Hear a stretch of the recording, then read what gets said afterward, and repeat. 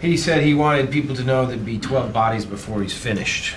He said, quote, I came to take 12. I said, what happens after 12? He said, quote, I go somewhere else, unquote. I asked him about the bite marks. He said that they wanted him to bite, that they asked for that.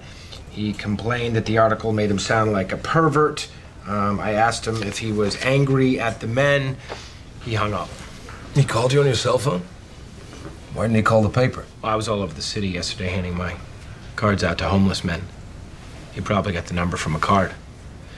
Shit, I might have handed him a card. I think this is the guy. I mean, Detective, a chill ran down my back. Yeah, but there's no way to know. I mean, if it's some other nut, we're gonna look like fools if we run any of this in print. Your cell phone caught the number. He dialed you. Yeah, I dialed it back, payphone on South Hanover near West Street. All right. What did he sound like?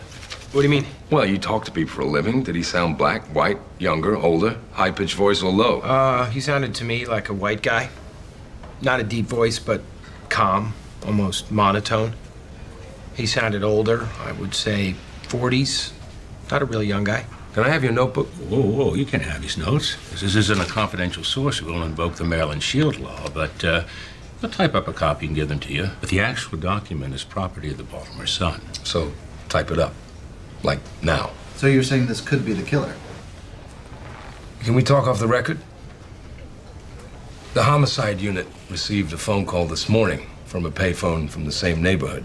And based on Scott's voice description and the use of the number 12, well, let's just say we need to find whoever it was made both those calls. He made another call? Detective, as a newsman, I'm inclined to include these details in our coverage if there's a credible chance the killer was really in contact with our reporter. Would doing so have any negative effect on your investigation?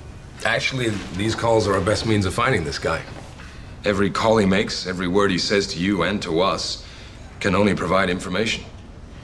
If we do run a story... But you can't say he's contacted police. You can't print that part of it under any circumstances.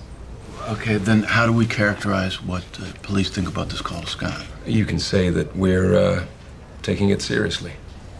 Going forward, is it possible that you would grant one-party consent for us to monitor your reporter's cell phone and office phones? Absolutely not. I'm sorry, Detective, but our ability to report is dependent upon our maintaining the confidentiality of our conversations. Now, we're perfectly willing to share with you the information that this individual has, as he's definitely not a confidential source. But we're not going to consent to the Baltimore Police Department monitoring our phones.